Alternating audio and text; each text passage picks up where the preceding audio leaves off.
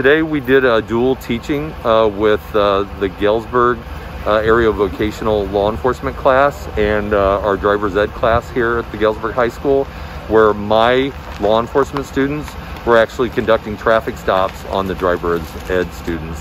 How we do this is we've been doing this dual teaching using the Gavc law enforcement squad car to conduct traffic stops. My students would actually play the role of the police officer, and then we have driver's ed instructors and also driver's ed students in the driver's ed vehicle. So it's sort of a dual purpose. It teaches the driver's ed students what not to do if they get pulled over by the police. We don't want them reaching underneath the seat, getting in the glove box, getting in the center console, or any of that kind of stuff.